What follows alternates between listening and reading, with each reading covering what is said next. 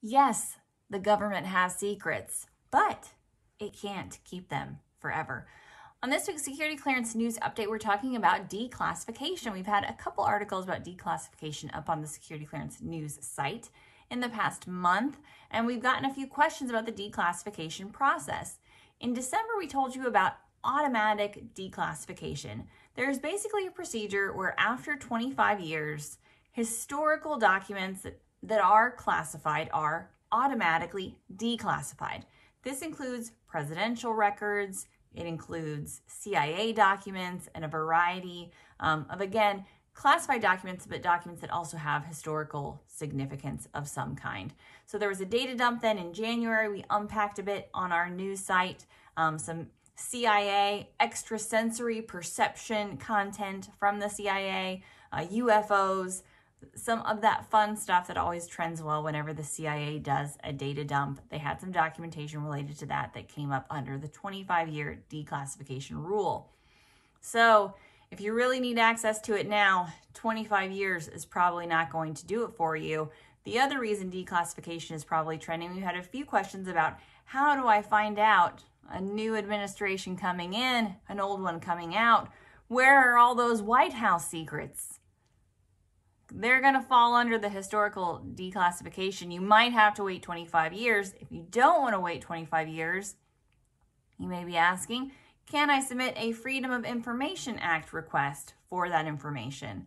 A variety of information is available through Freedom of Information Act request. We have information about how to submit a FOIA request on the ClearanceJobs website. You actually use a Privacy Act request in order to get access to your security clearance records. So if you want a copy of your background investigation file, the investigator's notes, you need to know which of your references you don't need to send a Christmas card to next year. You can find out that information by looking up your security clearance record and submitting a Privacy Act request. Through a FOIA Act request, you can find other types of documentation. So again, if you're looking for all of those White House secrets and you think you really have something you need, you can submit a FOIA request. You're not going to get access to classified data through a FOIA request. The reason you'll see some FOIA request information come out and then heavily black-lined, redacted, anything that falls under their 9 exceptions to what can be released under FOIA. Again, classified information is going to fall into that. Law enforcement records, basically anything that's in the government's best interest to not release. There is a FOIA exception. They don't really have to release that. So they want to get information out to the public, but there is still a lot of criteria around that. So don't expect a flood of White House secrets, people, just because it's January. You're going to have to wait 25 years, whenever that is. I don't do math.